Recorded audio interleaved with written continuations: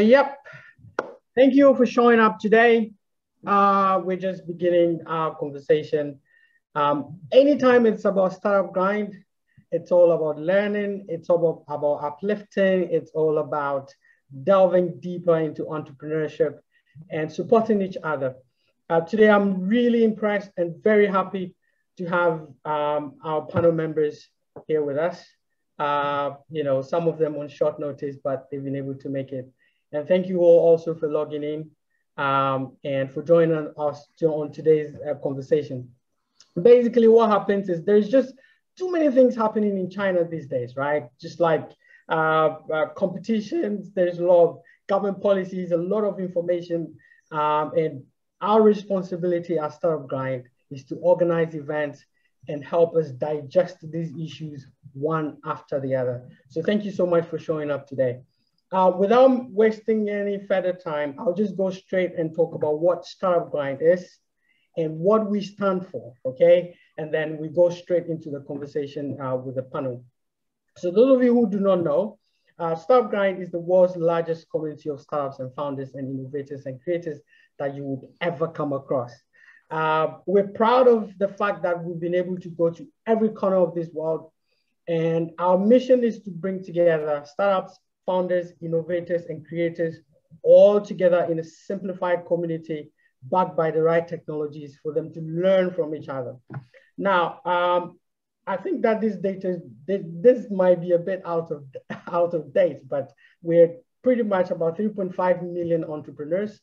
We're in over 600 chapters the last time I checked, and in over 125 countries. It's pretty impressive with our headquarters based in the Silicon Valley. We're guided by some interesting values.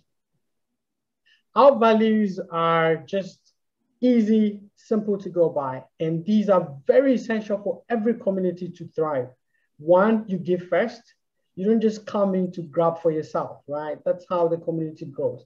You give first, support each other, give information, help. Then you make friends, not contact. Don't commoditize people. We don't encourage that. Be genuine with your friendships and connect genuinely. And I'm sure that you would enjoy it. And then help others before you help yourself. And these are the values that guide Startup Grind. We've organized a lot of very interesting global events over the past years, which were kind of patronized by top speakers from all parts of Silicon Valley and also different kinds of industries. I will not mention all their names, but you can see the names on the screen. Also attended by very interesting industry leaders. I think you can see some of the Chinese brands there. We have Innoway, Plug and Play, Google for Entrepreneurs. We have the likes of VW and the auto companies as well, joining in some of our events. In China, our presence here is quite massive. We're currently in over, 24 active chapters, all the way from Harbin to Kunming down south. So wherever you find yourself, if you're not too sure if Startup Grind exists there, please contact us. We'll connect you to the directors. We'll connect you to whoever will praise the chapter and make sure that you're also playing your part as a member of the community. Don't be left out. The days of being a lone wolf is gone, right? This time around, entrepreneurs come together, bring their ideas together, support each other, and grow together. Don't forget to do that. Now, our main objective, like I said before, is to make sure that we're bringing you all the events, startup pitches, funding opportunities, and in general support for our members. Now, for changing this kind of structure operates in all chapters across China. Every chapter has a city director, a deputy director, or a co-director, and some mentors and then volunteers. And in changing, myself, I'm the director, and then Joanna, who is helping you out into joining the room, is my co-director. And then we have Michael Hart, who is our mentor. Michael is the, the president of the American Chamber of Commerce here locally. And so he's helping us with some of the process. And then we have a lot of volunteers. Please, if you can, wherever city you find yourself, try and be part of the volunteering team if you want to contribute. There is so much you can do from marketing to community engagement to anything, event organizing, which is very important to help you also pay a little bit of tribute to the community. So do not forget to do that. Our partners, the Executive Center. I think that Tianjin is one of the youngest Startup Grind communities, chapters in China. When we started about a year ago, the Executive Center opened their doors to us. So we don't have to spend so much on finding venues for our members to come in and learn. Wherever you find yourself, whether you are in Shenzhen, Guangzhou, or Tianjin, or Shanghai, look for the executives. They provide comprehensive service of office spaces and executive suite services. And then you can go there and enjoy their support as well. Most importantly, we also have Founders Lair with us. Founders Lair has been an organization that is making our work easier in China here. Now, what do they do? The ecosystem in China is very complicated, and everything is torn apart into little pieces and bits and pieces, and it's difficult to find all the information at one place. Now, so the Founders Lair basically bring all these resources onto one platform. With the help of AI, enhance the transparency of the service providers in our ecosystem so we all can benefit from transparency. And then we have Oriental Career, which is basically, and also Startup Castle, which provides incubation services for companies in Tianjin, and we're most grateful for their support. Now, if you're not yet in the group, kindly scan the QR code and join in there. My email address is always there. If you want to get in touch with us, if you want to figure out what to do with Startup Grind, or you want any partnership, please feel free and link up with me. I'm more than happy to help. Right. So without any further delay, I would go straight into the conversation for the day. I'm not the moderator for today's event, but Marian is. Basically, as we've said before, most of the times, the first 15 or the next 15 batch of cities that have become first-tier cities in China, poses or offer a lot of opportunities to entrepreneurs. And these cities equally have very good, ecosystem, well developed. Today's conversation is going to be about these cities. And we have split the cities into three main parts. The Jingji, which is the upper part of China, so the northern part of China, which is made of Beijing, Tianjin, and Hebei, all right? This is one of the largest metropolis up north. And then we have the Pearl River Delta area, which is made of brine and coal from that area, which is pretty much the southern part. And then we also have the Shanghai part, which is made of Hangzhou, Suzhou, and Nanjing, and all that. So without further delay, I would like to invite Marian to take off from here and moderate the event as we go on. So who is Marian? Marian is the founder of We Hustle. He's been in the ecosystem for quite some time now. He's been working with a lot of international organizations to build a diverse ecosystem. He's the founder of We Hustle, and also he's the one who always organized the TechOff conference, if you guys have heard of it before. And so without any further delay, Marian, I'd like to hand over the panel to you so you take us through today's event. Thank you so much. Thank you so much, Anthony. Thank you. I really appreciate it. Great introduction. And I'm so happy to be with great panelists today as well. Just maybe a quick more words about myself. Yes, I've been here for quite some time. It's been already 10 years in China. It's going to be in December, 10 years. 8 years I spent in Shanghai. A couple of years I lived in Shijiazhuang, close to Beijing. Probably you heard about that city. This is the capital of Hebei province. And I've been running We Hustle, which is a platform for entrepreneurs and also organizing, as you said, events TechHome 2019. And the topic that we are talking about today is extremely important and extremely interesting because I think everyone knows about Beijing, everyone knows about Shanghai, about Shenzhen, Guangzhou. Those cities are big. They have very well-developed startup ecosystems. So it's kind of easy to find the resources that you need. But then, but if you are a smaller startup, then probably it's getting a little bit more complicated for you because nobody, to be honest, just care about you, right? So that's why when we talk about the cities, which is the first-tier cities, new first-tier cities, we might have more opportunities over there. And as you mentioned a little bit about the three big areas, right? I'll just also want to go through quickly. So the big one, which is Greater Bay Area, it's south to China, includes more than 10 cities, Guangzhou, Shenzhen, Dongguan, right?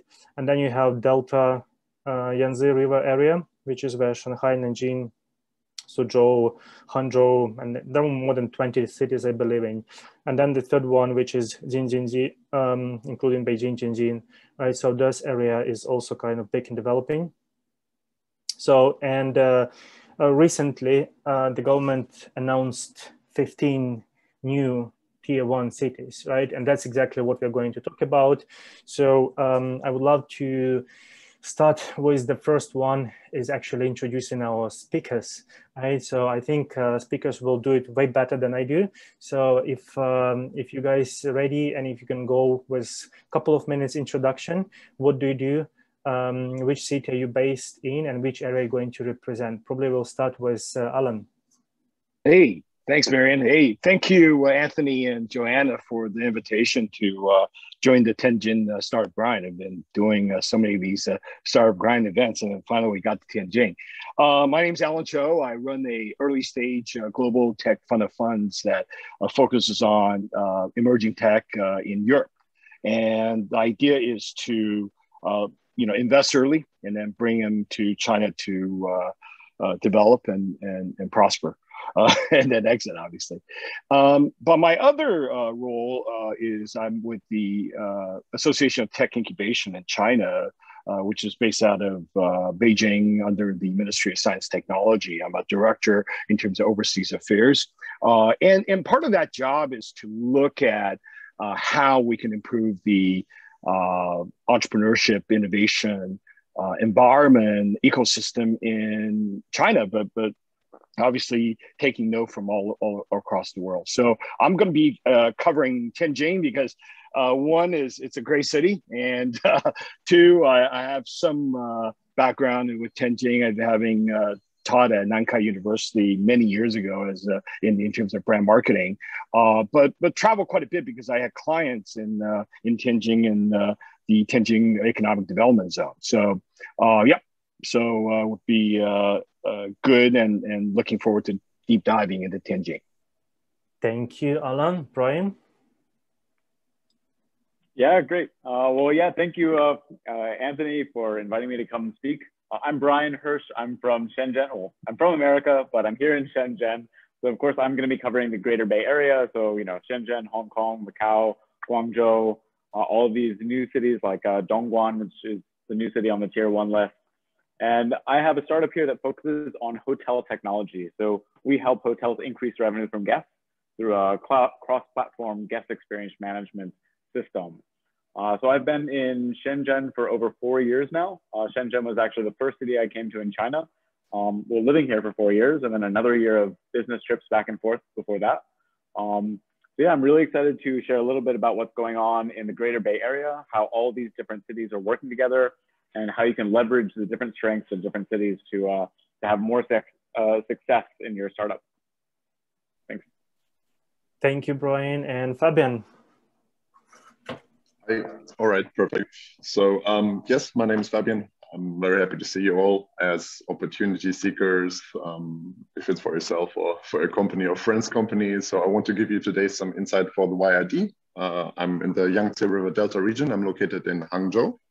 And yes, I love all the other regions that were mentioned by Brian and Alan. But yes, I'm located here in Hangzhou, and I deal all around the Wuxis, the Kunshans, the Taichung, so all around the YRD region. My path came, basically I was born in Germany, in Frankfurt, and worked in investment banking for a few years, and then went on to China, had a bit of lending experience, lending of international companies, worked in a local venture capital. And here in Hangzhou, I'm part of, Startup Grind Hangzhou. And Anthony mentioned our values. So we are trying to be agnostic matchmakers. We are very passion driven. So this is, although just a private project, so to say. And on the job, I'm working as a portfolio manager for 8 Hours Ahead. We are landing Series A and B companies from Germany, from the UK, and they obviously have the capacity to expand in China. And we are supporting them primarily here in the Yangtze River Delta region. And yes, we are a comprehensive team with industry know-how in ag-tech, medical technologies, clean technologies, and yes, this is a little bit about my background. I'm very happy to give you some insight today.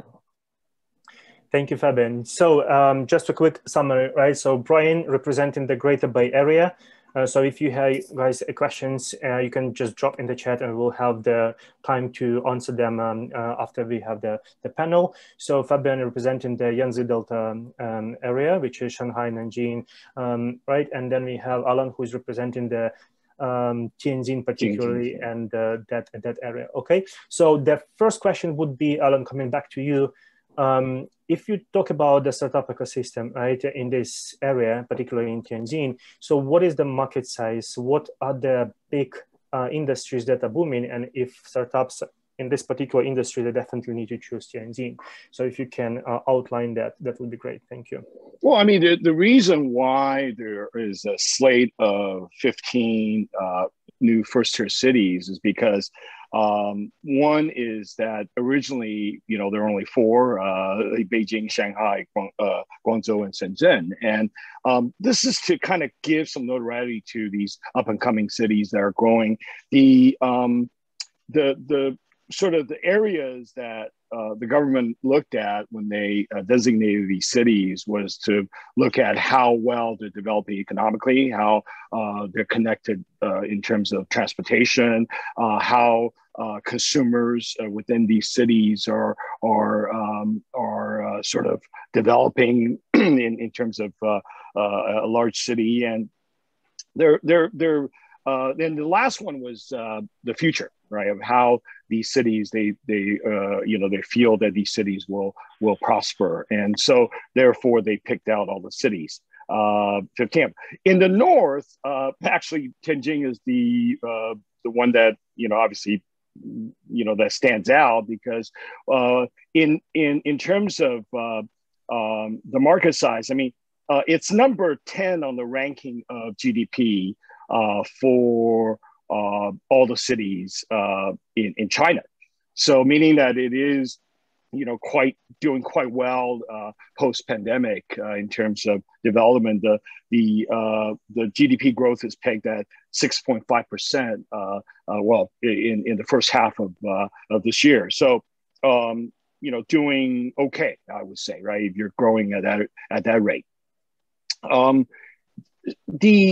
The one thing I want to dive into in terms of looking at these cities is we always look at where do they come? Where do they come from? I mean, where did it suddenly the Tianjin just pop up? No, I mean Tianjin's always been the front door to China, right? 1860 when they first opened up Tianjin, all the foreign technology flew in, came in, the railroads, telegraph, and you named obviously shipping, all of them came in, and I think that is still the role for Tianjin in the sense that it is the largest port in the northern part of China. I think it imports actually in terms of the amount of goods that it processes, it's the most, right? It's outpacing even Qingdao. Qingdao is outpacing Tianjin in terms of container traffic, but overall goods in terms of global trade is coming through Tianjin. So that is a very significant positioning. Now, if we were going to look at the industries, both state-owned enterprises and private enterprises, I think that it's still very much heavily reliant on the infrastructure. So if you look at state-owned enterprises, it'll be the waterworks, the transportation corridor, and then you'll see a lot of investment, obviously banking, but on the private side, you see a lot of steel making still, and which is what Tianjin is trying to move out. right? How do you convert? And I think one of the things that we read all the time is that Beijing being part of Jing-Jin-Ji, Tianjin is taking up or the rest of the city in the special zone is taking up that work of developing heavy industry. What Tianjin is trying to get rid of. So where it's going is biotech, life sciences. So out of the 5 universities that Tianjin has that is on the map in terms of the best school in China, including Nankai University, Tianjin University. Well, 2 out of 5 are medical schools. So you have to have talents, and I think that that is where I think they're riding this direction of wanting to develop biotech. And the other area is obviously shipping, right? Logistics, which is its core competency, right? Having a big pour e-commerce, global commerce, straining the technology to streamline, make shipping logistics much more efficient and cheaper. I think those are some of the things that Tianjin is going to be very good at. We have an ecosystem. Smart cities. Every city in China is developing smart cities. So Tianjin's no different, and they will be competitive in that sense. So if you are a smart cities, intelligent cities, IoT company, big data, then you'll find some work in Tianjin. And lastly, I think that what we're seeing is you still have a good chunk of work done in terms of mobility, because Tianjin does have a very significant automobile presence for a long time. I remember landing in Beijing 20 years ago, and the taxis were Tianjin Shali, right? So I think there's a lot to play with. I don't think that there is, except for the shipping, logistics, that there's something that Tianjin can claim for its own, even though over the years it's been developing through TIDA, through some of the special trade zones that it's been pushing. But that's why I think for foreign entrepreneurs, it's a great time, right? To come in, to work with locals to come up with those great innovative ideas to push Tianjin to a higher level. Thank you, Alan. Right, so just quick summary. So from steel and shipping to biotech, right, and then smart city. So Tianjin is changing and getting a bit more high tech and deep tech. That's great to hear. Thank you, Alan. So let's move to the Greater Bay Area. Brian, so what are the main industries in Greater Bay Area, and how big is the market over there? Yeah, so of course, the Greater Bay Area, the first thing that you think of is hardware. So the cost and timeline for prototyping new devices is the shortest and least expensive in the entire world. So that's why people come from, not just within China, but also globally, people come to the Greater Bay Area to start making hardware devices. Now, what you see in Shenzhen, or in the Greater Bay Area as a whole, is that different cities will focus on different parts of tech. So actually, Dongguan, which is a new tier 1 city, has a lot of manufacturing moved over there. What's happened is that certain manufacturing used to be within Shenzhen, and then it kind of moved a little bit outside. So now it's taking up more areas in Dongguan and some of these other cities that are kind of in between Shenzhen and Guangzhou. I think in terms of the characteristics, the Greater Bay Area is a massive market.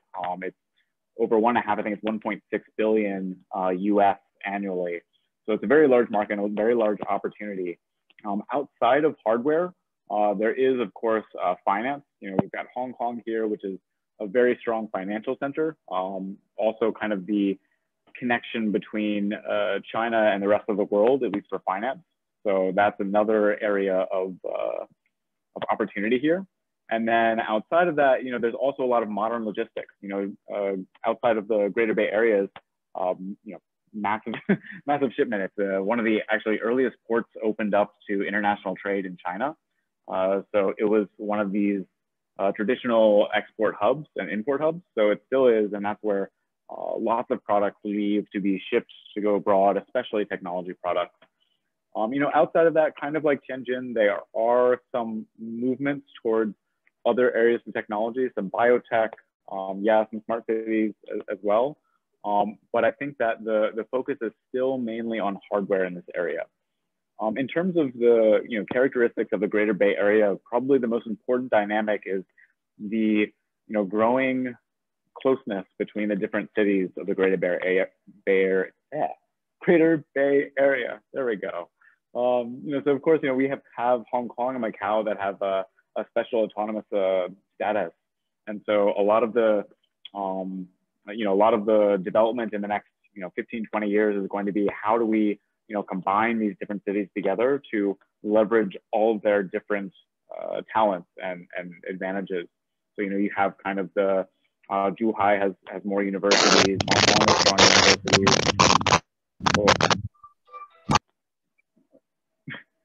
So Hong Kong has strong universities, Guangzhou has some good universities, whereas Shenzhen lacks that, but Shenzhen has really great hardware and is a more modern city than the others as well. So I think what we're looking at for the next few years is how can these cities work together and combine, because the sum is going to be greater than the union is going to be greater than the sum of the parts, right? So that's what we're most excited about. Thank you, Brian. Again, quick summary. So if you talk about the Greater Bay Area, we are talking about the hardware, we're talking about the manufacturing, right? We're talking about the finance. And those are the cities that, because of the proximity and because of the size, they're actually growing. And I've seen already some pictures where you have the Guangzhou, Shenzhen, I think, and Foshan, right? And it's kind of like across the street already different city. So they're already pretty much combined. Thank you, Brian. And let's move to the Yangtze Delta area. And we talk about the industries that are booming over here and why you need to come here because of those industries. Fabian, please. Excellent. Thank you very much, Marian. So I'm actually very much in line with what Brian said, just projecting this on the YRD a little bit. So that's quite interesting since, we also have those amazing cities here in the YRD that are highly specialized in parts.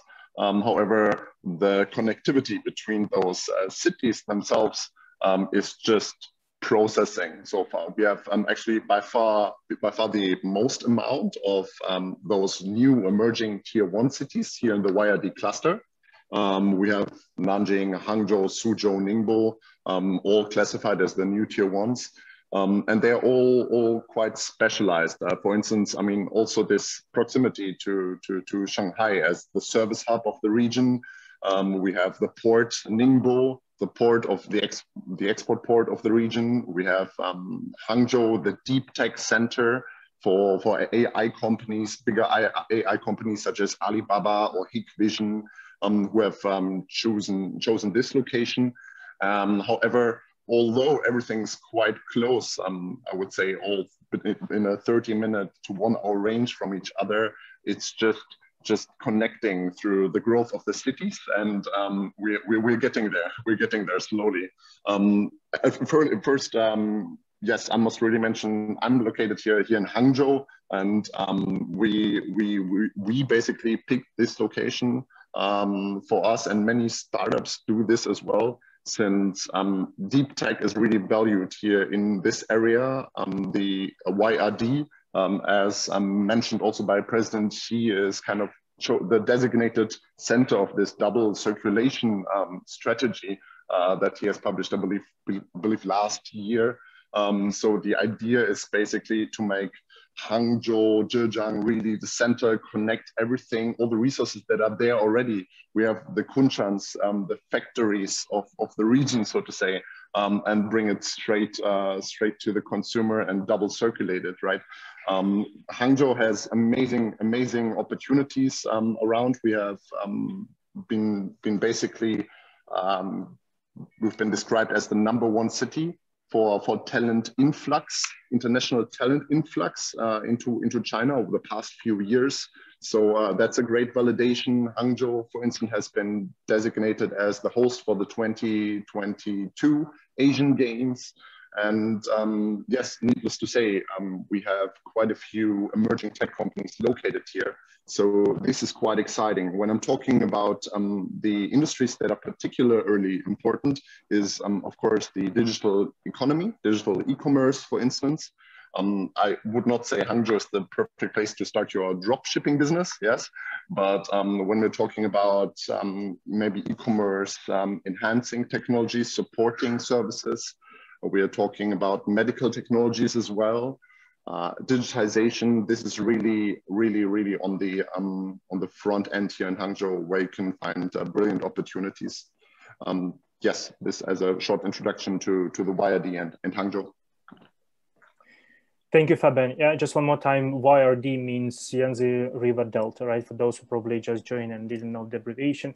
So, and as the summaries of the Yangtze River Delta area is for, if you choose the Hangzhou, probably it's deep tech, right? You have Ningbo, the logistics sites, then you have Suzhou is manufacturing.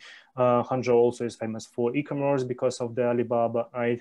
And then you have some other industries that are also emerging over here. And there are lots of cities, but the proximity is quite close to each other, which is very convenient to go around, right? So basically lots of people actually, living in one city and working in another, because it's basically 20, 30 minutes ride from one city to another one. All right, so, and we are moving to the third actually question, which is actually a little bit more complicated and requires a little bit more points to give and to share, right? So we're going to speak about the opportunities for startups in these regions, right? And what I want you to focus on is on talent acquisition, because for the startups to find talents, it's always a challenge. And, cities like Shanghai and Beijing, the salaries are extremely high. And if you're a startup, you probably can't just afford, right? So talent acquisition is very important. The cost of operations, again, first-tier cities are quite pricey. Please speak to the cost of operations in your cities. Then we'll talk about ease of licensing, right? Whenever you're trying to get any licenses, probably the procedures in the bigger cities are a little bit more complicated. Please also speak about the fundraising. How hard is it to fundraise money in that city?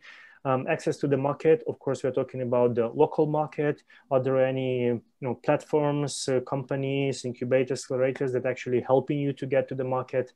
Let's also touch a little bit about the possibility of corporate innovation. Again, if there are big companies, MNCs or local big companies, how hard is it to work with them and how willing are they to change and to innovate, right? And probably if we still have a little bit of time, we touch a little bit on the visa application, right? Because again, if you're a foreign startup and you have the company over here, definitely this is some of the things that you're going to be facing for sure. All right, so Ellen, we are coming back to you. Please. So I mean, if you're for a startup and you're a startup person, you're coming to Tianjin and you're trying to get your visa. It's pretty much the same across China now, that you're able to get your one or 2 year visa, as long as you can show that your business is viable, right? You find an incubator, they get you a letter of recommendation, and they look at your business plan and you're ready to go. In Tianjin, when we talked about, I mentioned trade, ease of licensing. You're going to be able to, sort of do import-export license. You're going to be able to do it in 2 weeks, right? So that's extremely quick, and that streamlining is, I find it across the board anywhere now. I mean, there's no, right, it's a mandate, right, to get more businesses registered. I think each day in China there are like 14,000 businesses registered on a daily basis. I think that's increasing ever so, because of the ease of licensing on the local level as you go to the government sector. And so in terms of just some cost factors, I think talking to Anthony and Joanna, I mean, they are pegging it at 60% less in terms of cost of doing business, right, in Tianjin. Now, it takes 30 minutes by high-speed rail to go from Beijing to Tianjin. Now, just to give you some sense of what that means is that in certain cities, you're not even going to be able to do inter-city connect in terms of subway that fast. I mean, you literally can jump on a train in Beijing Nanzhan, the south terminal, and be in downtown Tianjin in half an hour. Now, they used to take 2.5 hours when I was traveling to Tianjin to do business, right? So immediately you're within the possibility of either living in Tianjin and commuting to Beijing, or the other way around, right? Living in Beijing and commuting to Tianjin and be able to get into the office in half an hour, maybe 40 minutes, if you are downtown Tianjin in the beautiful Haihe area and the beautiful river area, and be able to do your business faster than maybe getting from Zhongguancun to Caoyang. Yeah, so that's the impotence of what it means in terms of just that convenience and opportunity cost, right? Spending less time commuting, more time, doing what you need to do to make things work. So it's the fundraising side. I think market access, right? Global markets, China accounts for 30% of exports globally in the first quarter of this year.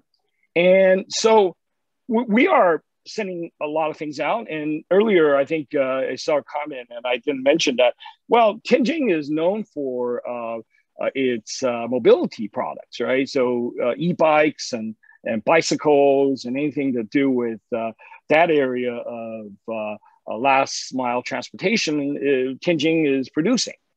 So, so if you were to export your own version of a scooter, e-scooter or something, giving Shenzhen a run for its money, or Dongguan runs for its money there, that you would be able to do in Tianjin and get it onto a container and out it goes, right? So the ease of doing something that is product driven, putting onto ship, in no time with a proper license in 2 weeks. So I think that's sort of the storyline, right? Having an easier life, less noise, as some people would say, in big cities like Shanghai, Beijing, and Shenzhen, getting a little too big, and you're kind of getting lost in the shuffle. Well, in Tianjin, you're going to be looked upon as someone who they would appreciate as a partner, right? So talking to the government is going to be much easier. Talking to local incubators is going to be much easier. But now, where I see the challenge is going to be that push to get funding, right? How much funding can you get in Tianjin compared to Beijing? Well, nowhere near, right? Overall, VC funding is down, especially for early stage anyways. But Beijing is still very relevant in that area in terms of entrepreneurship funding, early stage pre-seed, seed funding, angel funding. Is there a possibility for Tianjin to catch up? Well, you are going to get some subsidies if you have a PhD, and you will get some assistance from the local Bureau of Human Resources. But how about beyond that, right? You've got a seed funding, essentially. What happens when you're growing? What happens when you are looking for more funding to push out your products? Will you be able to get a bank loan as a foreigner? Well, more likely not. But in these free trade zones, one of the things that is going to happen, especially with the central bank digital currency that's coming up, that there's a potential, right? Especially when these cities are giving the rights or via the Bank of China to international trade via this digital currency. So that's coming up, right? That is the future. That's something we need to keep an eye on.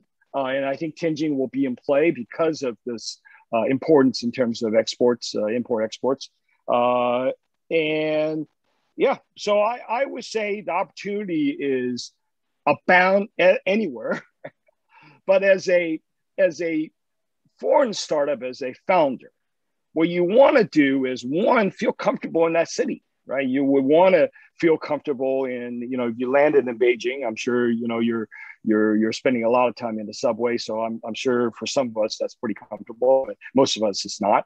Right? Get out of there, right? Go to a city where you're appreciated, right? And I'd say that with the utmost respect, in the sense that, right, it's a social interaction. It's a social dialogue of finding a location where they feel like what your idea is going to be awesome. They feel like they appreciate what you do, right? And that is sometimes the most important thing, right? It doesn't mean that if you land in Shanghai that you're going to be appreciated, right? It's a big city. You need to spend a lot of time. But who is appreciating this, right? Are the VCs actually, are you really meeting the VCs that you need to meet? Or are you just, going to events and meeting a lot of people, right? And I think that there needs to be an intentional practice there in terms of how we look at these cities and what will make it work. Well, travel around, right? Go to Hangzhou, right? Go to Foshan and Dongguan. And you might find something very different, in terms of the lifestyle, in terms of the quality of living, and in terms of funding, if you do it right? There's always, we always say that there's always, somebody who appreciate us out there. But we're never going to find it. We just sit in one location. So, find the time to, go to Tianjin if you're in Beijing next. I'm sure Joanna and Anthony will be more than happy to show you around and give you some tips. But that's what you need. Really, when you're early on, you haven't decided on which city to settle down. Look around. I would never say that we would know that, well, big city is going to be attractive because it's got everything, but it's also very expensive. Right. And if you're a startup, you do need to kind of keep an eye on the cash flow. So I would say that would be the recommendation. Take a look at Tianjin because it's going to be much more affordable. It's a great city, good food and great history. So, to Brian, when you said you did hotel, upgrades and digitalization, right? One of the oldest foreign hotels is in Tianjin called the Astor, 1863. It's still there. They have a beautiful museum on the basement floor where you could see all of the luminaries that stay there, including Charlie Chaplin, including the Dowager Cixi. But the two people that I thought was incredible that they stay there, and I found out when I went through the museum years ago, was two U.S. presidents. And people say, well, presidents come and go. Well, two presidents before the turn of the century, last century, century before last, 1800s, right? 1800s. Well, it was Ulysses S. Grant and President Hoover, right? Two presidents that, right? Ulysses Grant was a Civil War general, obviously leader of the Union. And he stayed there for almost like a month when he was in China after his turn as president to help with, obviously the affairs of the state as a representative to the president of the United States, and which actually would probably mean more than ever now. The latest summit, obviously, between the U.S. and China happened in Tianjin for a reason, right? So the importance of Tianjin is right there. There's no need to, sort of boast too much. But I think that there's, talent pool. Is it easy to hire talent? Are there enough universities? They're going to Beijing, right? Because it's so close, right? So I said that, right? When you live in Tianjin, you could actually, if you had a house, you can literally jump on the high-speed rail and be in Beijing faster than your coworkers inside the city, right? So meaning that the talent pool is there.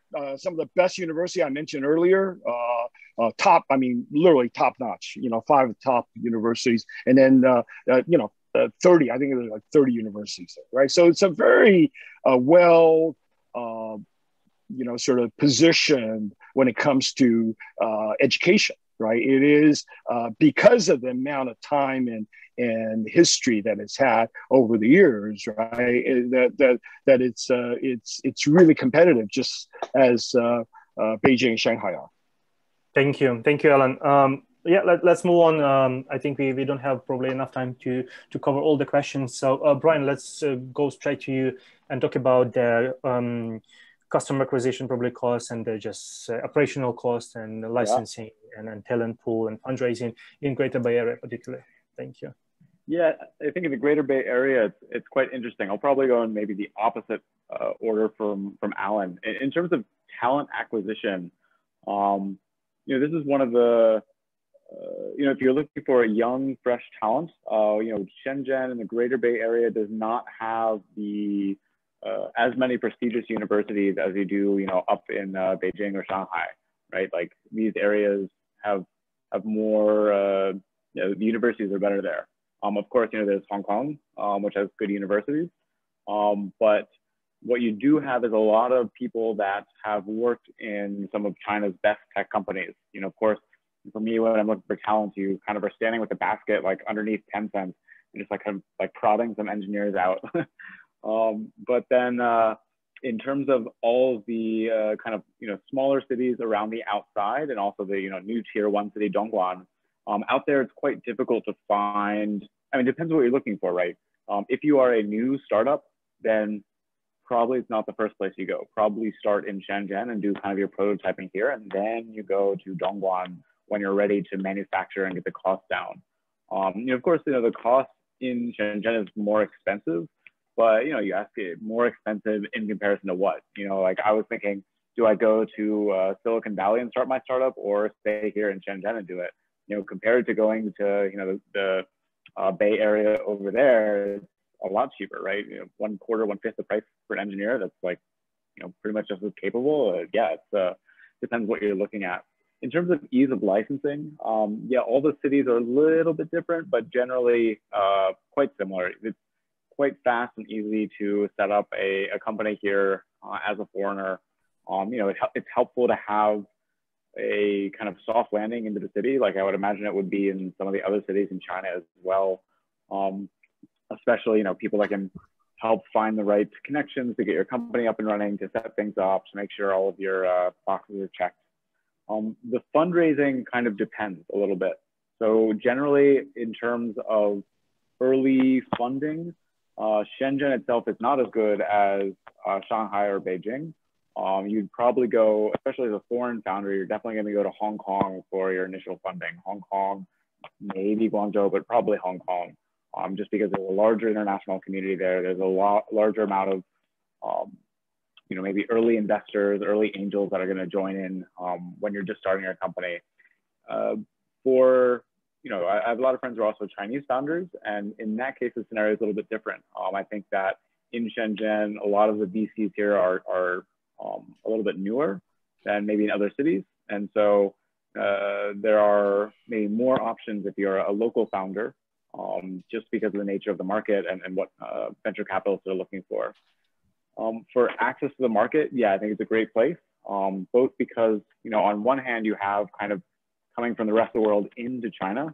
You've got Hong Kong like leading things in, but then also you've got the opposite where, if you are in China trying to go out, it's also a great transition. I'm getting another voice on here. For corporate innovation, I think corporate innovation is a little bit difficult no matter where you are. In Shenzhen, it's maybe a little bit easier because it's such a new city. The companies that came here, are looking for that. That's why they came to Shenzhen. It's because they're looking for new tech. If you're in either Guangzhou or Hong Kong, it might be, the technology is a little bit slower there, but I'm sure there are opportunities as well, depending on who you know and what you find. The last thing we talk about is a visa application. Very easy. I mean, it seems like every year the rules change slightly, but it's definitely getting better and better over time. So yeah, no issues there. Very easy to do that. Thank you, Brian. Thank you very much. All right, so Fabian, so how about the Delta Yanzi River? All right. So exactly.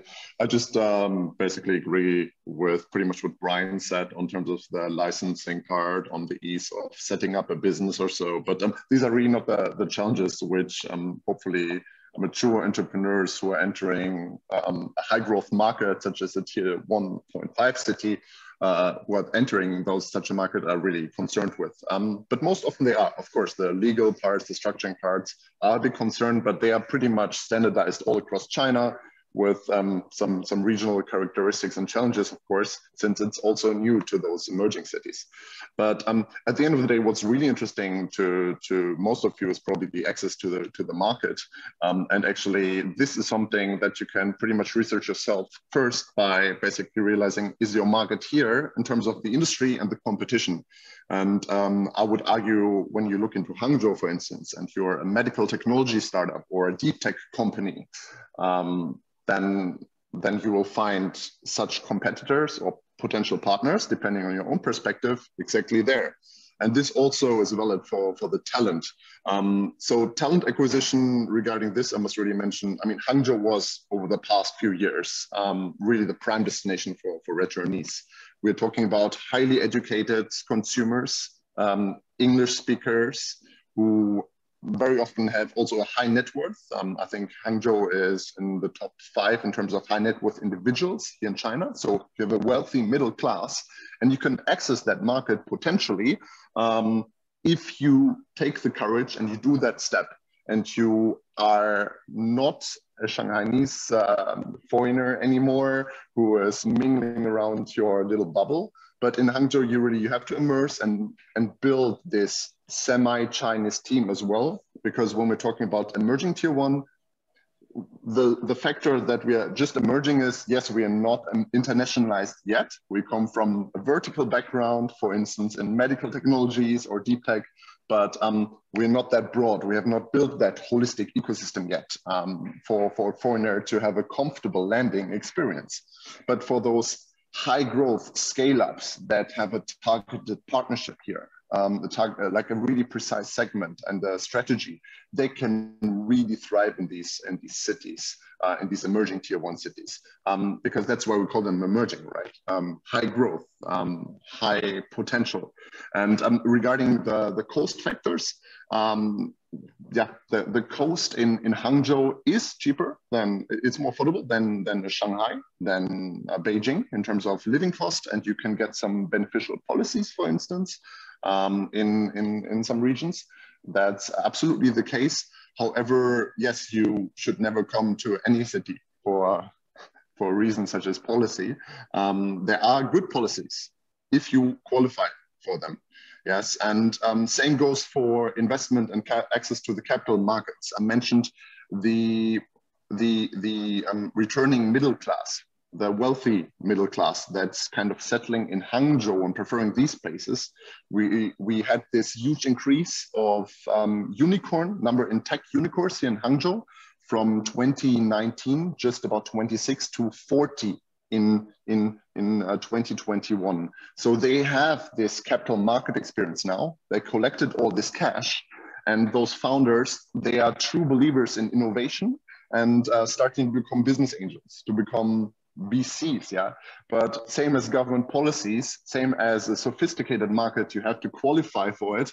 And that's why if you are a deep tech company that, well, can potentially qualify for these resources, come to Hangzhou. But if you're really just starting up a business and you're trying to find out, then this might be a step too far, too early for you. So this is my 2 cents on this. Thank you, Fabian. You mentioned about the policies, and I think it's going to be the next question that we're going to touch a little bit, right? And you say you shouldn't come to the city because of the policies, right? So I just want you to elaborate a little bit more on that when it's your turn.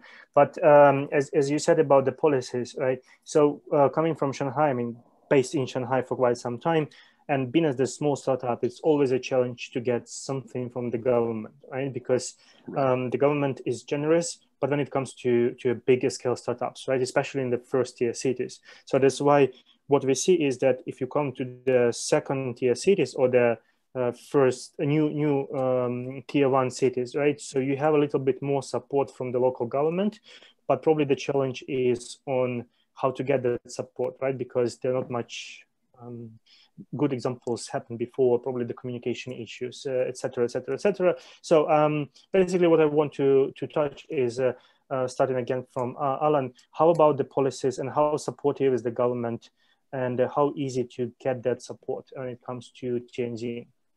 Well, to your point that it's definitely going to be much better than Beijing and Shanghai and maybe not Shenzhen for sure, but it just, right. I mean, the government look at figures on how things are going in terms of tax revenue and how sectors are developing, and they're going to help when they need to help, right? They're going to sort of give that, be free-handed in terms of letting you, do your thing.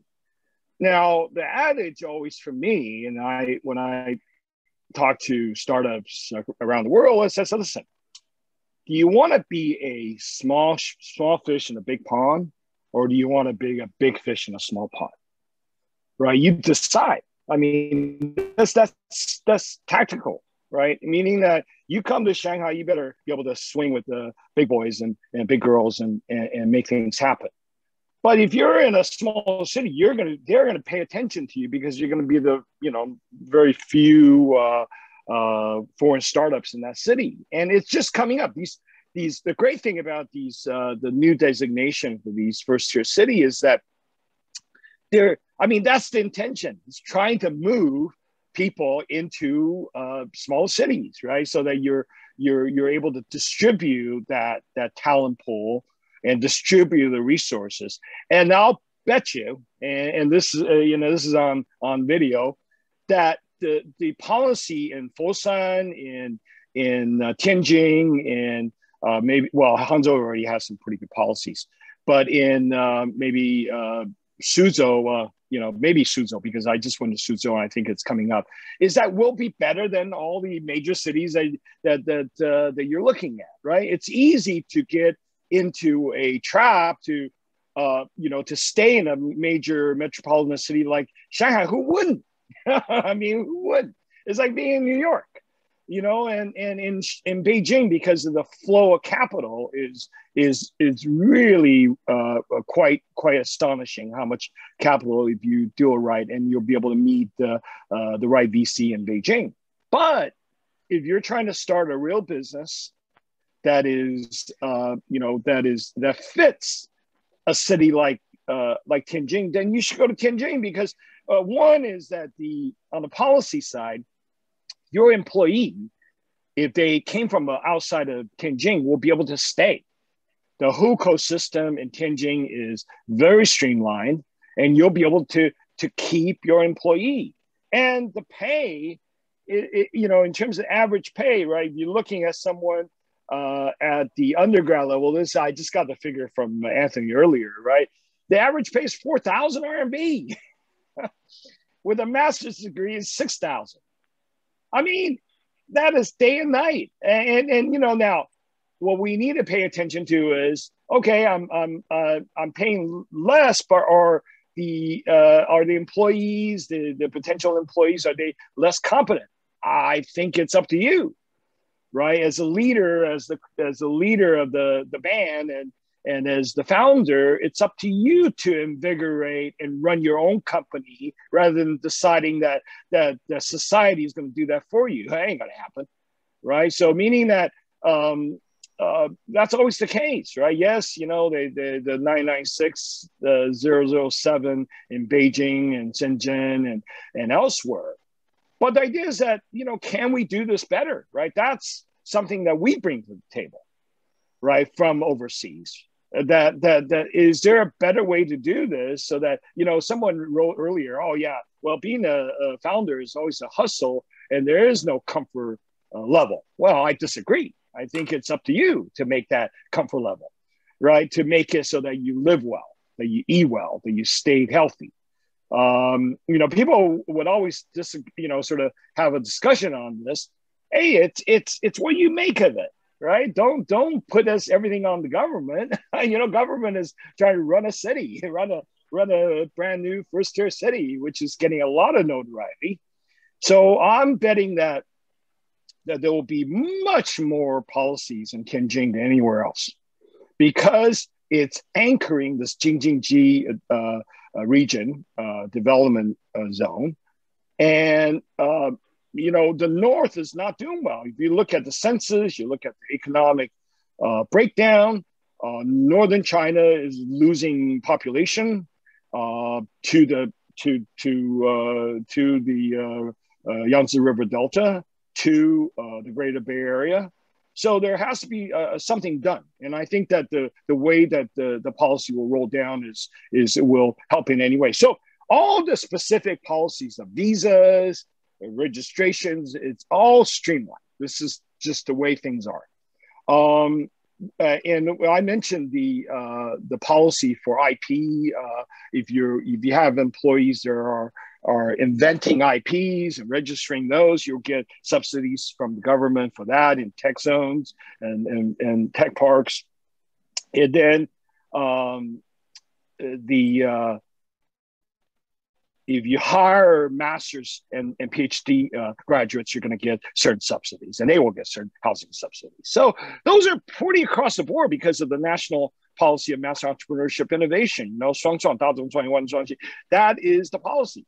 But local government can make very specific, dedicated investment in companies. Now, to Marian's point, right? If you go to Shanghai, go to Zhangjiang, in Beijing, go to Zhongguancun, yeah, they're going to take in the big biotech guys, give them the factory, manufacturing space, and funding and loans and what have you. Well, there's a lot that goes into that, right? A lot of times, these are returning Chinese, who are getting a better, policy. It's not always.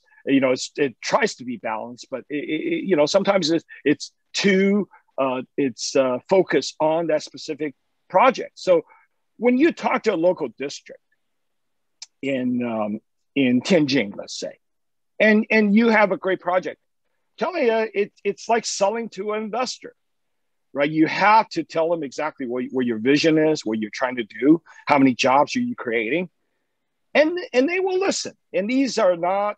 These are people that are the local officials are that's their job, is to ensure that the economy runs. So I would say just be very open-minded about smaller cities in China. You might just be the King Kong in that little city, or that big whale, and it's up to you, right? It's a decision that you need to make to find a better environment with the right resources, including policy. So when you do need to go to take a look at cities like Tianjin, please look up the Startup Grind guys, and they're obviously Anthony and Joanna, but there are others. Take a look. I enjoy the city. If I was starting something in mobility, I would go there, right? It just makes sense, right? You have the manufacturing, you have the exports, you have the steel. They actually make steel out there. So, is the ecosystem complete enough? And then talk to the government and say, listen, I've got a great connect to my home country, or to EU, or states. I'm kind of thinking maybe not, Brian, but we're waiting and seeing, being from America. But meaning that you really could be the connect, right? There's a lot of other layers here, right? For a smaller first tier city where you can be the new chair and founder of the Chamber of Commerce if you want to, right? I mean, you can be the founder of Startup Grind, EO, and what have you. So anyway, a lot of opportunities. I think the policies are there. I think that it also is very specific to projects, right? If you talk to local districts, you literally can talk your way into having them fund you if you have the right project. And that's, I've done it myself, and I've helped people to do that. But it has to be so good, right? You have to tell that story like a great startup founder should. And that's why, we encourage you to obviously pitch when you can, but also, obviously try to improve your Chinese so you could do it in Chinese. Thanks. Yeah, that's great advice. Thank you, Alan. Brian, how easy it is to be a Hong Kong to be a king or the big whale in Greater Bay Area? Yeah, I mean, that's, I think actually a lot of what Alan was saying is also applicable in the Greater Bay Area. It's kind of, if you have the right project that falls in line with the initiatives that the government is trying to accomplish, then yeah, they're going to open some doors for you and help you out. If you are a small startup, don't spend your time on it. Go find other, the government policies are not where you should be spending your time resource. If you're a scale up, then yeah, at that point it can make sense. But I would think probably, for any startup in China, probably the strategy is whatever city you decide to start up in, start there, grow, become to a significant size. I mean, at least like 50-person team or something like this, and then think about your long-term vision of where you want to be, because that's the point where other cities might also want to scout your startup to come to their city, and that's when you're going to get the most resources and favorable policies. Because at the end of the day, what do the local governments need to accomplish, right? They need to take care of their people. They need to ensure that their tax revenue is increasing. And so what does that? Bringing promising scale-ups to that area is really helpful. Of course, there are some other programs around having a certain number of masters, or having a certain number of patents, or having a certain number of employees or certain revenue. All of these will help you get favorable policies. I wouldn't necessarily suggest one of the smaller cities in the Greater Bay Area to start. They would be better for somewhere to move once you already reach a certain scale. If you're a team of if you're a startup team of like 10 people, it really doesn't make sense to be in that area for you, especially as a foreign startup. Now, once you get to be a larger size, then that's where it's more appealing. In terms of what sorts of policies are very typical, free rent is quite common. Free, you get tax deduction for multiple years. I know there are some startups that get paid nothing in tax for the first 3 years after they move to a new city. So I think those are the most common ones that I see. If you're lucky, sometimes you can get some land. There are policies where if you're creating a new factory, then sometimes they will just give you that land so that you can create the factory. They might even pay for some construction costs or things like that. So there are favorable government policies, but mainly for scale-ups or even maybe you could say small enterprises, right? Thank you, Brian. And we are moving to Fabian. Fabian, what are the interesting policies in Yangtze River Delta area? Sure. So what I would love to do is actually to give you a short guideline on how to approach this and then end up at the policies, because I think most people are confused. They're policies. You just don't grab them, right? They are just not, I mean, they're everywhere, but nowhere really to attain. So we mentioned before Founders Lair, right? Which is a great website to basically get an overview about what's going on in the region, to hear a little bit about the noise, who makes the noise, so you find people to talk to. Especially also Startup Grind is very helpful. The directors, they have basically signed this agreement, at least in their mind, to be agnostic, to give you a neutral view of what's going on in an ecosystem.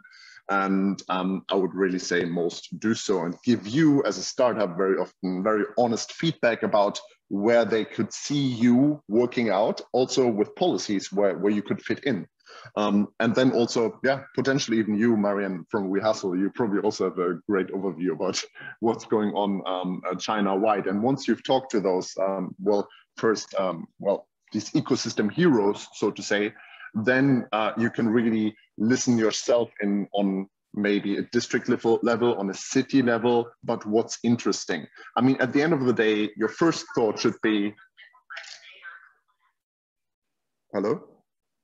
Okay, sorry, my Siri was talking to me. At first, you should really listen, okay, is your market in Hangzhou? Yes, your market is in Hangzhou because you're a medical technology startup, right? So you look into Hangzhou, then you listen in which district the noise is made. Potentially you get in there via a competition, right? Huge exposure. And then you suddenly have the conversation going to 3 different local districts or to 10 different agents who are located in 7 districts. And you will have this conversation, you will go engaging with them, but also with the startups who have made the experience with them. And then you will see who has attained which policies, in which district are the early stage policies, in which district are the vertical stage policies, vertical focused policies. And this is a little bit the way you get into the topic. And this is truly relevant for, well, scale-ups, not for the startups themselves, because I mean, startups themselves, what are they interested in? In some free space? That's abundant. You can get that everywhere, right? But choosing a headquarter and going into those real policies that are interesting to you, that's of course a different decision. There's a different process behind this, and this can take some time. But yes, you reap what you sow.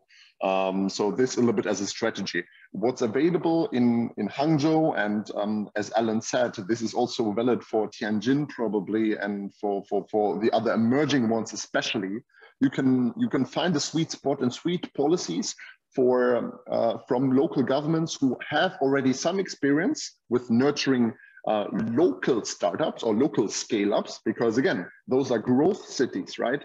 And then these cities now want to go into international innovation, and they bring this experience to the table, and then they give you terms such as matched funding, because probably you're a foreigner, right? So they want you to also inject some capital. They give you the free space. I think this is kind of like, yeah, as easy done as it's said, yes.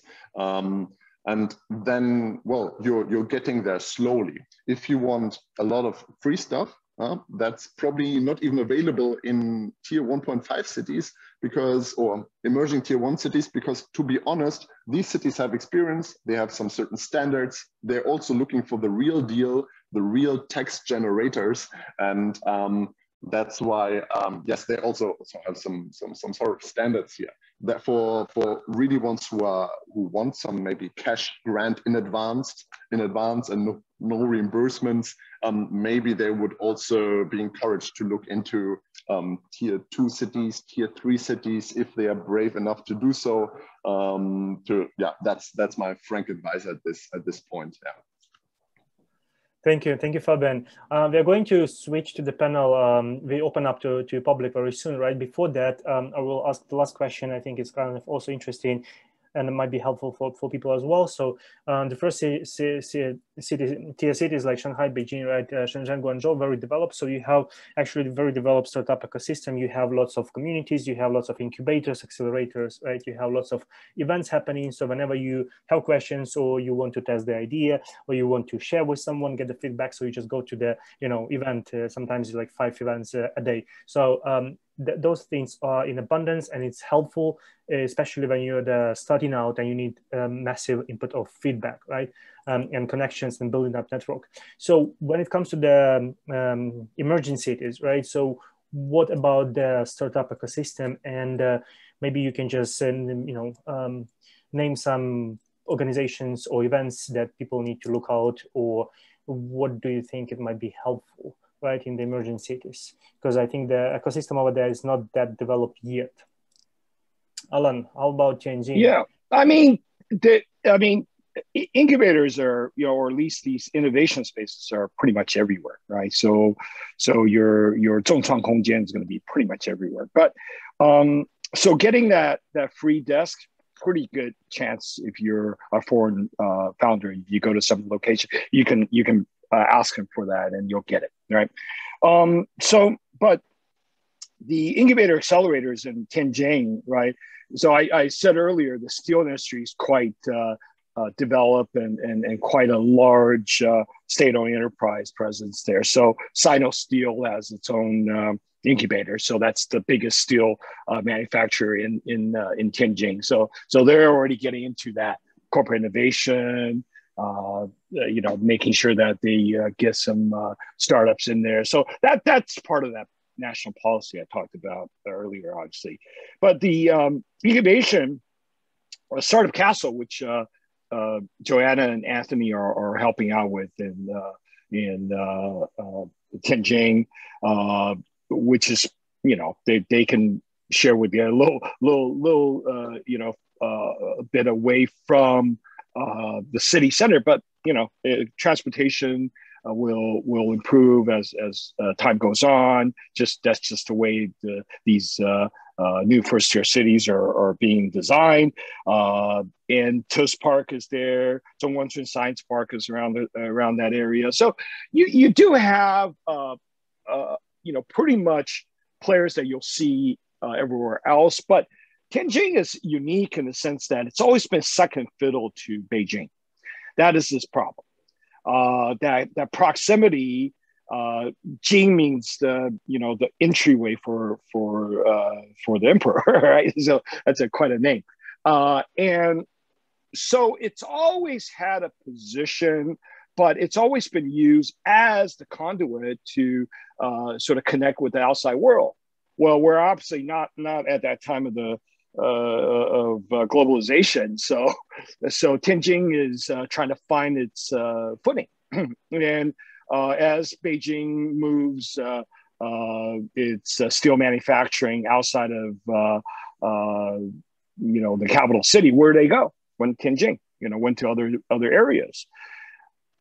I really think that there is you always want to be with the underdog, right? I always fight for the underdog because I think that it's just more fun.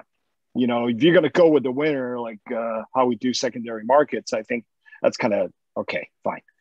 You want to make some money, jump on.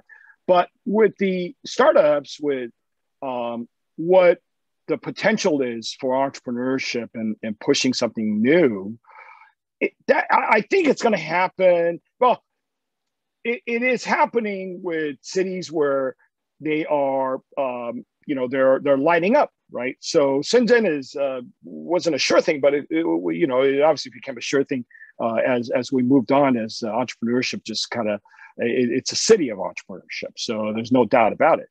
Hangzhou without Ali, could be still a sleeping little town with the West Lake. But it does have Alibaba, right? So all these guys that have made billions from their listings have decided to start their own business. They invest, they start new startups, and that's why it's vibrant, right? That the culture, that entrepreneurship, innovation culture. Tianjin is lacking in that space, but I think that's where the opportunity is, which is the conversation with the Tianjin directors, is that be a guidance to that. I mean, you don't always need to be passive, right? There needs to be a conversation needs to be had. Now, how much does a foreign startup or a group of foreign entrepreneurs, how far can you get in terms of that conversation? Well, I think it's gonna be quite important now, right? For a city like Tianjin, where it has that international enclave type of history, but something happened because of the big sucking sound of Beijing, right? You just can't be. How do you outdo Beijing? It's just right. There's no way. It's a capital. It's got the best schools, best talents. So that's the problem. So, but now we're elevating these cities that are, that have the elements that I talked about in terms of economic resources, connectivity, in terms of transportation and infrastructure. That's what the Chinese government is doing. It's elevating a whole group of potentially really, highly,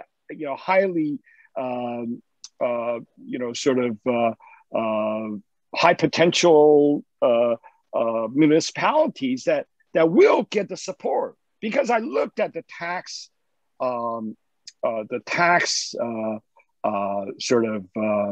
the amount of taxes that Tianjin pays, and all these other first tier cities, and they all pay a lot of taxes. But one of the things that's interesting is that lots giving back from the central government to these new first tier cities. Guess where they're going?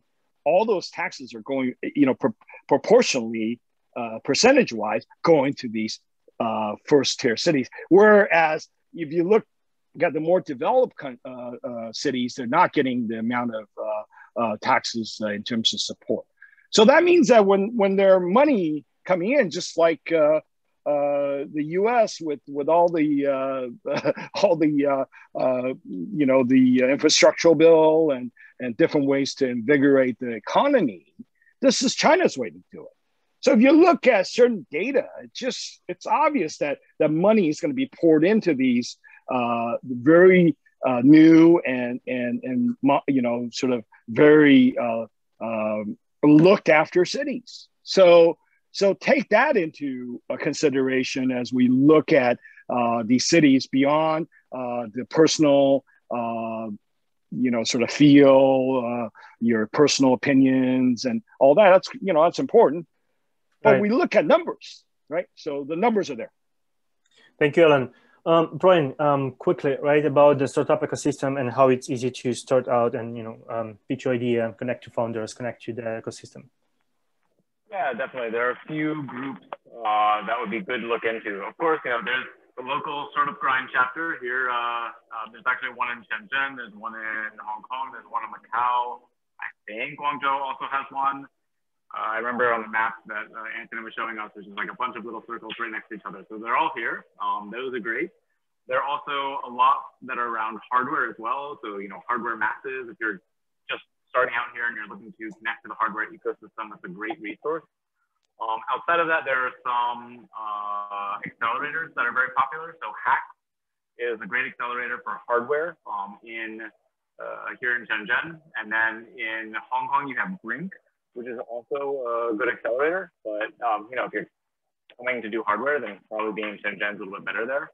Also, Hong Kong and Macau both have some good, really early stage grant opportunities that they offer. In Hong Kong, they offer it through Cyberport and then Hong Kong Science and Technology Park.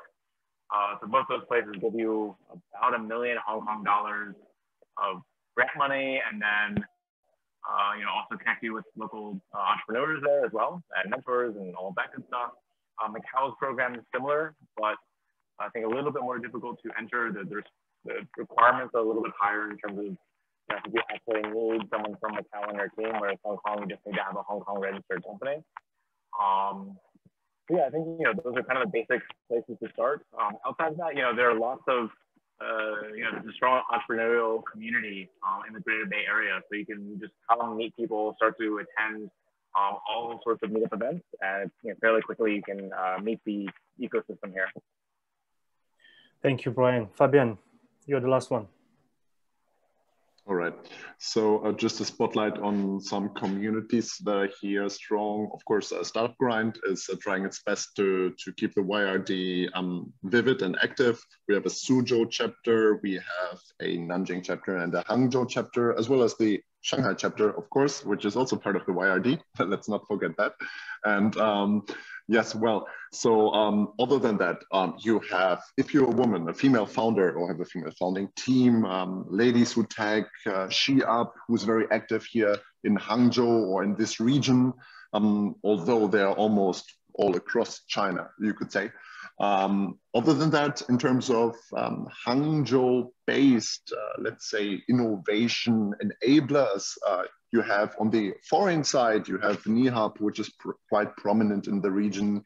I myself right now, I'm working in the Sino-European Technology and Innovation Center here, which is also sort of a landing platform, or one of our landing platforms here, that welcomes foreign startups, but also basically nurtures the exchange among them.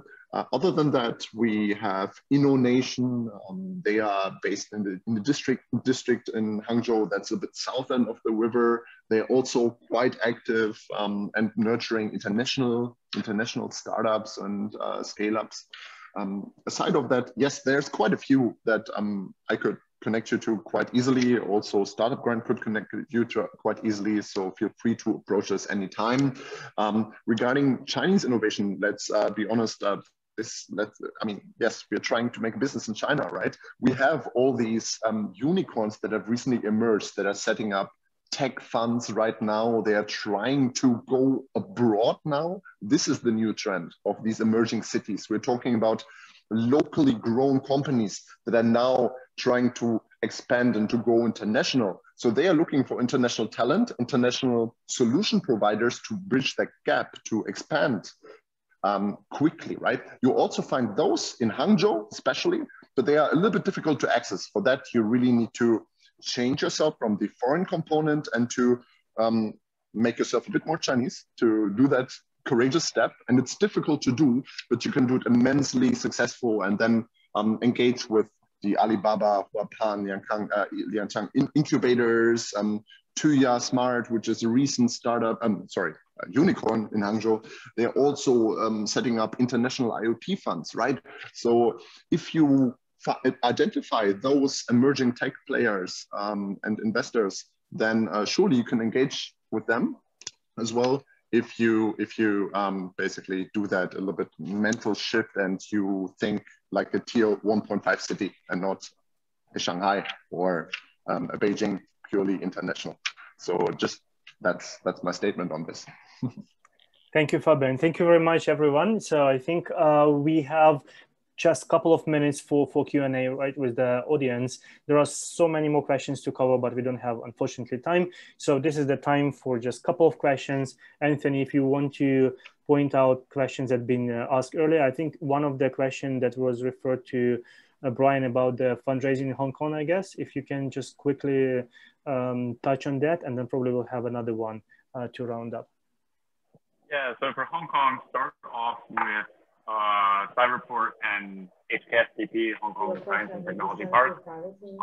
That's the best for, you get some grant money, and then on top of that, they'll also connect you with the rest of the Hong Kong ecosystem. Because Hong Kong itself is a very, it's a fairly small city, and the population is not that small, but it's very tight-knit in terms of the ecosystem is very close. So if you start meeting some of the people there, you quickly meet everybody else. So I'd start off with those places and then go to other accelerators. Outside of that, you might look at Brink or, what's the name of that other place? Yeah, there's another like early accelerator investor. There are quite a few, and I think Hong Kong ecosystem a little bit more transparent or a little bit more accessible, right? So there is definitely more information online that can be found. And Alan, one question, probably that's going to be the final one, quick for you. So how would you compare Tianjin business culture versus Beijing, right? When it comes to the business culture, Tianjin, Beijing, Alan. Yeah, it's a very, it's interesting that if you look at the Tianjin sort of culture, it has a great sense of humor, right? That was, from a, maybe because it's always been second fiddle to Beijing. And so, some of the top comedian like Guo Degang are from Tianjin, right? So they're the stand-up comic, Chinese stand-up comic. I'll tell you, they're for a poor city, because it's so close to Beijing, so it's quite conservative. That's the only thing that I would say is very obvious, right? Or else it just would go, full board, just like Shenzhen, right? Shenzhen's so far away that and also is the status of the city that they were able to really, you know, I've heard this before over and over again, and I've seen it, is that Shenzhen, in Shenzhen, they would go ahead and do something, just do it, you know, and they'll figure out something later in terms of, you know, if there were repercussions. So very bold in terms of, right, Shenzhen is one of the few cities that has a foreign currency fund, right, to fund foreign startups. Right, that's very unusual, right? Meaning that there are a lot of sovereign funds, but that's at a different level. That's more at a, you know, it's a higher level play. But at the entrepreneur level, startup level, I think Shenzhen is the only one that's been active. So overseas, not in China. China, obviously, all over. So I would say for Tianjin, good. I mean, very solid in terms of, just, you know, if you look at people, very, very hospitable and good sense of humor. So, you know, I mean, that's good, right? Because you kind of have to go in and pitch your ideas and talk to them. I mean, literally anywhere you go, right? You want to deep dive a little bit more. You know, I mean, when you mentioned fundraising earlier, you can't just stay in one, you know, like what Fabian said earlier, right? Stay in one bubble and think that you're going to be able to raise money. It just doesn't happen, right? It's limited resources. So you want to increase and, you know, the number of people that VCs that you meet locally, right? You want to have a Chinese local to introduce you to those local VCs who might not speak English. Right. And you know, and we think, oh my God, well, maybe all VCs were overseas educated. They're not, right? So they're probably, out of the 14,000 of them that are out there, how many have we met? Right. I met a lot, but you just got to get out there, right? Take a look at Tianjin. I'm a proponent of looking at opportunities. And Tianjin's definitely in all these new first tier cities are opportunities. All right. Thank you, Alan, very much, guys. If you have more questions, I think any of us going to be easy and happy to share more. Reach out probably on LinkedIn, the easiest way to connect. And Anthony, thank you very much. I'm handing it over to you. Well, thank you, Mary. Thank you, Mary. Great job. Yeah, thanks so much, our dear panel members. Joanna is just drawing my attention to the fact that some of the panel members are really tired and we have to let them go. So, and she's been prompting me all along that, hey, thanks so much for sticking around and for doing this for us. Fabian, I know it's been really last minute. I had to pull you from a lot of hard work and also like new stuff that you're taking on to take this. Thank you so much. Brian, you've been awesome. Alan, thanks so much for the input. And our Marian, thanks so much also for coordinating the entire conversation. It's been awesome. There's something I want to say that, I mean, startups is not always about only tech companies. I think someone raised the questions like, okay, so apart from technology, which other industries are pretty good to get into? I think we need to have time to get into that, but whoever asked the question can get in touch with me. I'll connect you to some of our panel members who can assist you with such a question. And for our audience, you guys rock. I mean, I love the way you stick around all from the beginning and until now. And I've never seen an awesome set of audience like you guys. Thanks so much. We really appreciate the good work. We will keep the main group, the WeChat group, will keep it alive and working. We just, would share other interesting subgrind events in there. So if you're in there, you can just mute the group so it doesn't disturb you. But stay tuned. We'll share a lot more information. On that note, we'll bring the entire of today's conversation to an end. Thanks so much, everyone, our speakers and our audience, for sticking around. If you still want to hang around and chat a little bit, we're more than happy to have a little bit of discussions. Thank you and enjoy the rest of your evening. Anytime you see the Startup Grind logo, give us a salute. Have a good evening, all of you. Bye-bye. Thank you. Thank you so much, everyone.